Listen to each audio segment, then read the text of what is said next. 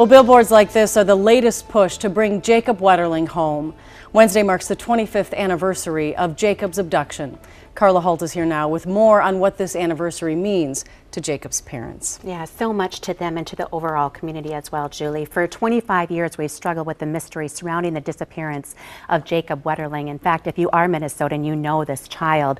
We can only imagine how it's been for his family. But today, there is both familiar pain and new hope.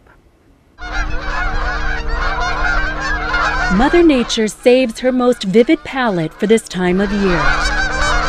But for one mother, every October is hard for us. The fiery signs of fall rekindle a familiar hurt. This one's harder. One that started 25 years ago. 911 emergency. One of the boys did not come back with them. When we first heard the pleas of a parent. I love him.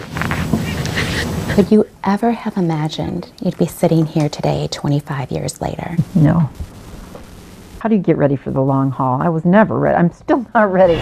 A quarter century later, Patty and Jerry Wetterling still live in their same home, a quarter mile from where their 11-year-old son Jacob disappeared. The kids were coming back from the store on the left-hand side, and the guy came out. They never imagined they'd be traveling this road. I say a little prayer every time I drive by that abduction site. Not for this long, not without answers. Just too long. Just been too long. Jerry calls the journey defeating. Because, we still haven't found out where he is. The Wetterlings have watched with us.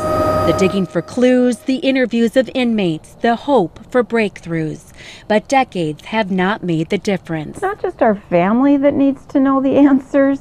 The entire state of Minnesota, if not nation, wonders. Where is Jacob? What happened? Who did this? But where there are few answers, she's been just what we needed. There's at least joy. Curiosity has been my thing. Calling herself Joy the Curious, using the hashtag #ThinkingJacob. Think Jacob an awful lot. Joy Baker blogs about the 25-year-old mystery. I love it. Found a huge passion for it. Even as the passion may have first found her. It was a story that was just heavy on my heart. Like other Minnesotans, Joy had watched the Wetterlings those first days in 1989. That was hard. That was really difficult. And the mother of 2 boys herself just couldn't accept that a family she'd never met still lived with mystery. I so want them to have an answer. Need to keep asking questions. And asking Joy does, with each post interviewing someone else close to the case. People considered persons of interest, the one who last saw Jacob that night, and victims from a town not far from St. Joseph. I do think that the Paynesville incidents were important. It was Joy who put Paynesville on the map of possibilities. I just think it's really important that they're looked at again. At least 11 other young victims, a mere 30 miles from where Jacob was abducted. The connection captured renewed interest by investigators, and one more. I believe that there's a strong possibility that all these cases are tied together. You may recognize Jared Shirel. We traveled up this hill. Carol Evan first interviewed him back in 2004. The individual had turned around, done a U-turn right about here. We learned then, before there was Jacob, there was Jared, a 12-year-old boy also abducted and assaulted in yet another neighboring town 10 miles away. If I am associated to the Wetterling case, why am I here to talk about it?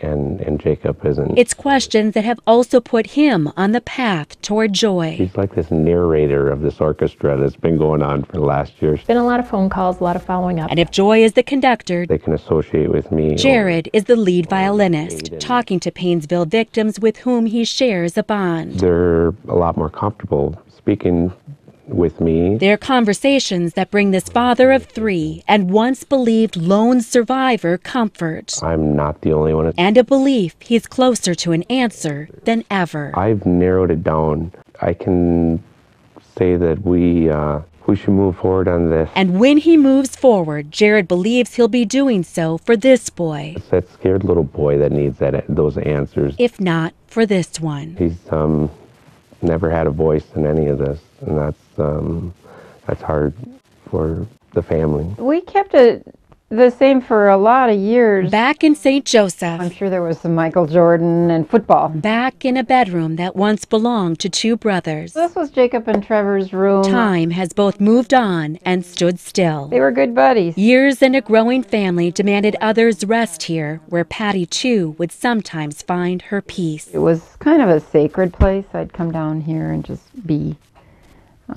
for a while. There are other testaments to time, a picture they've never shown before. I think you'll see it. A rock placed in Jacob's memory by students at his old school. There's something solid about a rock. All reminding the Wetterlings of their winding path, what they've lost and what they've managed to keep. I refuse to let the man who took Jacob take anything more. You can't have our family. You can't have our other kids. You can't have that world that Jacob knew and that we believe in. It really is hard for me to sit back and analyze everything I've, quote, done, because it doesn't feel...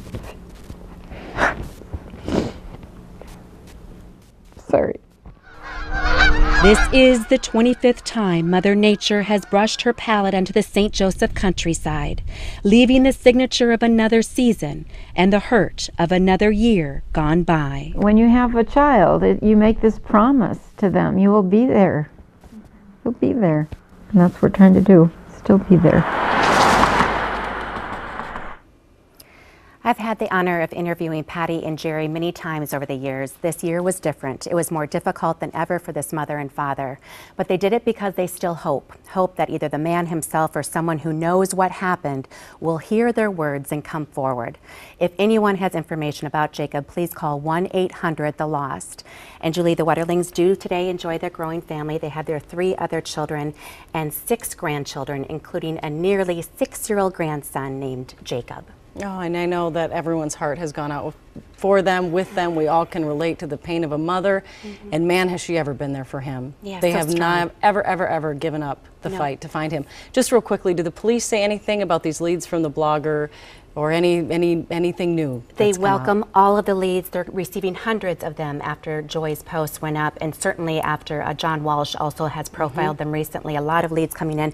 They say it's a data privacy issue. They have their list of suspects. They continue to look into it, but they're also committing more resources into it as well right now. So they're hoping for a break. There's still hope. Thanks for the update on this amazing family. Thank you, Carla. Boy. It's that scared little boy that needs those answers. If not for this one. He's never had a voice in any of this, and that's hard for the family. We kept it the same for a lot of years. Back in St. Joseph. I'm sure there was some Michael Jordan and football. Back in a bedroom that once belonged to two brothers. This was Jacob and Trevor's room. Time has both moved on and stood still. They were good buddies. Years and a growing family demanded others rest here, where Patty, too, would sometimes find her peace. It was kind of a sacred place. I'd come down here and just be for a while. There are other testaments to time, a picture they've never shown before. I think you'll see it. A rock placed in Jacob's memory by students at his old school. There's something solid about a rock. All reminding the Wetterlings of their winding path,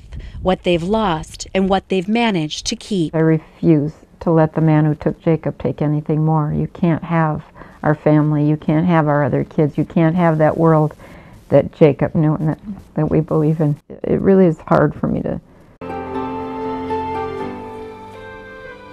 Well, billboards like this are the latest push to bring Jacob Wetterling home. Wednesday marks the 25th anniversary of Jacob's abduction. Carla Holt is here now with more on what this anniversary means to Jacob's parents. Yeah, so much to them and to the overall community as well, Julie. For 25 years, we've struggled with the mystery surrounding the disappearance of Jacob Wetterling. In fact, if you are Minnesotan, you know this child. We can only imagine how it's been for his family. But today, there is both familiar pain and new hope. Mother Nature saves her most vivid palette for this time of year. But for one mother, every October is hard for us. The fiery signs of fall rekindle a familiar hurt. This one's harder. One that started 25 years ago. 911 emergency. One of the boys did not come back with them. When we first heard the pleas of a parent. I love him. Could you ever have imagined you'd be sitting here today 25 years later? No. How do you get ready for the long haul? I was never ready. I'm still not ready. A quarter century later, Patty and Jerry Wetterling still live in their same home, a quarter-mile from where their 11-year-old son Jacob disappeared. The kids were coming back from the store on the left-hand side, and the guy came out. They never imagined they'd be traveling this road. I say a little prayer every time I drive by that abduction site. Not for this long, not without answers. Just too long. Just been too long. Jerry calls the journey defeating. Because, we still haven't found out where he is. The Wetterlings have watched with us. The digging for clues, the interviews of inmates, the hope for breakthroughs. But decades have not made the difference. It's not just our family that needs to know the answers. The entire state of Minnesota, if not nation, wonders. Where is Jacob? What happened? Who did this? But where there are few answers, She's been just what we needed. there's at least joy. Curiosity has been my thing.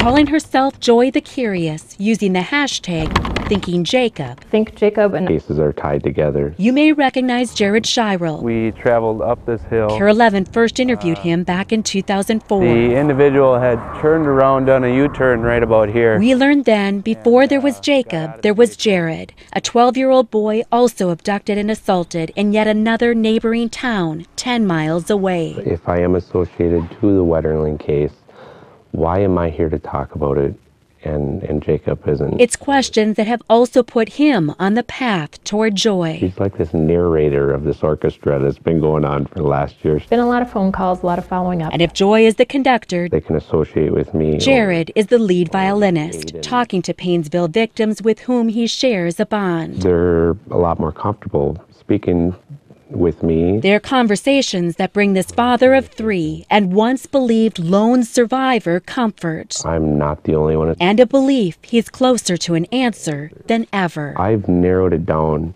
I can say that we should move forward on this. And when he moves forward, Jared believes he'll be doing so for this boy. An awful lot. Joy Baker blogs about the 25-year-old mystery, I love it. Found a huge passion for it. even as the passion may have first found her. It was a story that was just heavy on my heart. Like other Minnesotans, Joy had watched the Wetterlings those first days in 1989. That was hard. That was really difficult. And the mother of two boys herself just couldn't accept that a family she'd never met still lived with mystery. I so want them to have an answer.